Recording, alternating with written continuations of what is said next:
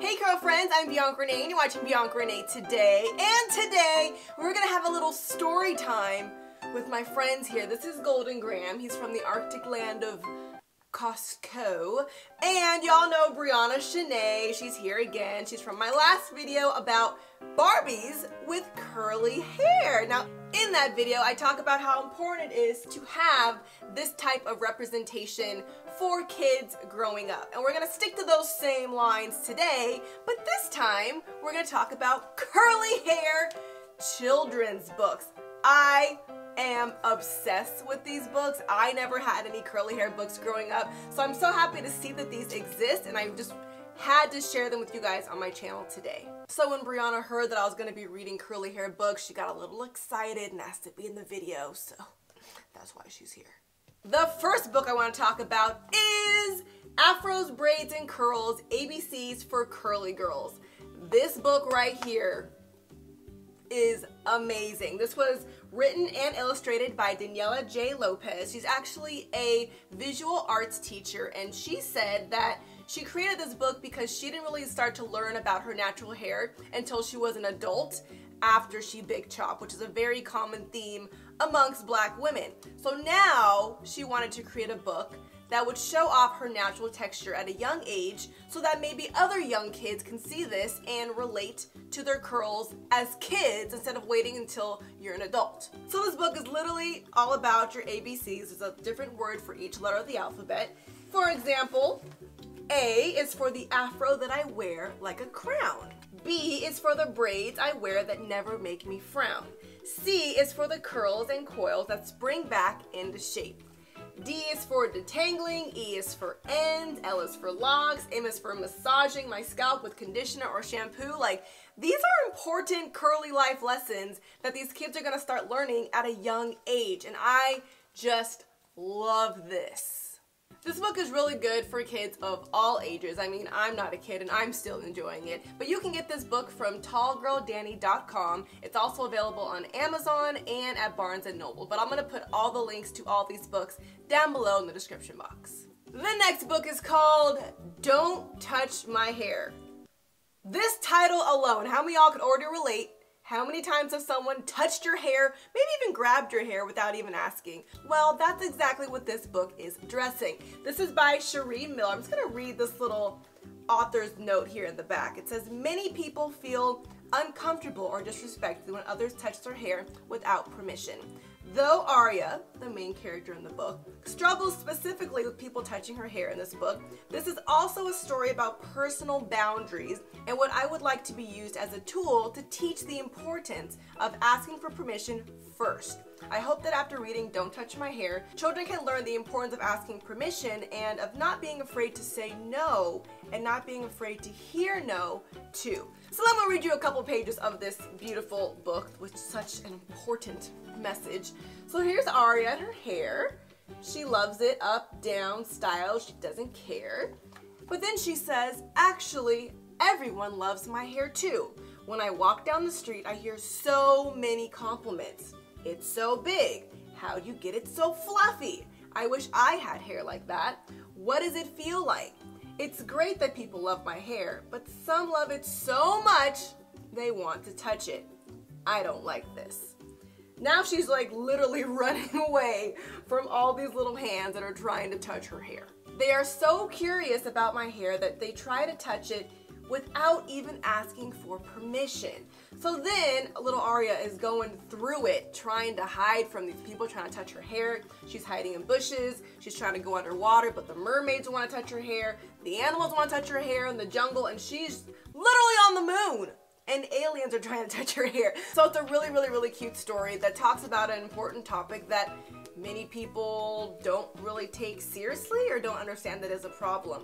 So yes, I mean, I understand our hair is very cool, it's big, it physically bounces, but this teaches how important it is to ask first before you just start grabbing people, especially ones you don't know. And it's usually strangers that want to touch your hair more than people you actually know.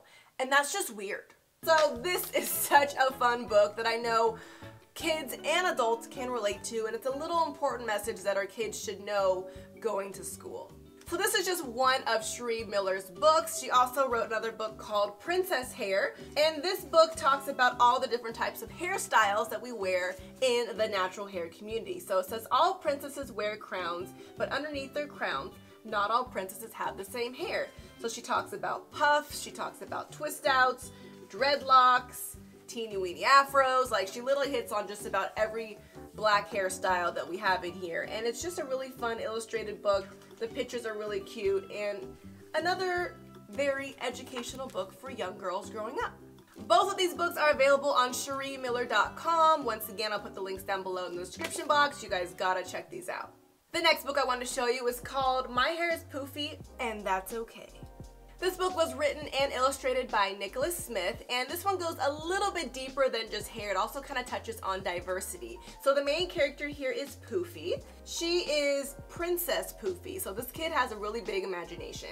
Then she talks about this other princess called Strawberry Plum Princess who has spider silk hair. So Poofy is looking at this princess's straight hair, and then she decides she wants to try her hairstyle too. So then she asks her mom to press her hair, and she says, maybe this was a bad idea. Then on the next page, she says, it came out nice though. I've decided the silky hairstyle is okay. It's nice to have options. But then on the next page, she says, but then I thought about the queen, her mom that has big natural hair. And I decided once and for all, my massive poofy hair is okay too. So this one is really cute, showing her trying straight hair, which we all have tried at some point, and then her understanding that her straight hair is pretty, but her natural hair is pretty too. The story then continues with Poofy and her very diverse friends. I love this photo right here. It says, Kim and I are best friends, and her friend Kim has long straight hair. This picture right here is low-key a representation of me and my best friend Cindy. If you guys have seen Cindy on Instagram, she has long, straight Rapunzel hair, and then I have big poofy curly hair. So this is pretty much just me and my best friend right here. But the artwork in this book is just beautiful. I love all the characters, all the different ethnicities of kids at her school, and it's just showing you all the different types of people in the world, and that it's okay to accept people that look different than you.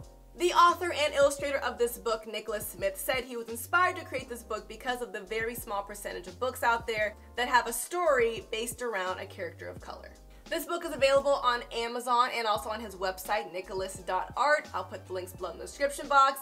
This one is another great read.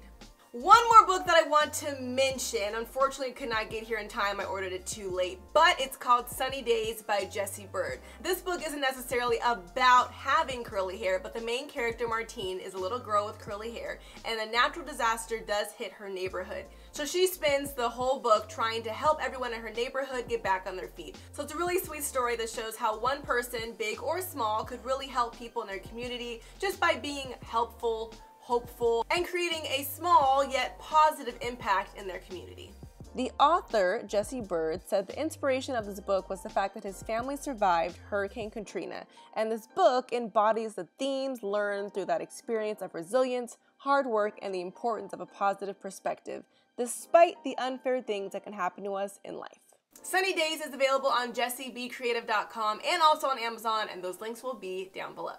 So there you go. How amazing are all of these curly hair books? Make sure you guys leave me a comment, let me know what you think, what was your favorite, if you plan on buying them yourself, and I'd love to have some more recommendations. I know there are more books out there, whether they're curly hair related or have black authors or illustrators, and if you know of any, please leave a comment down below so we can get some more recommendations for anyone that's looking for natural hair books or books with people of color.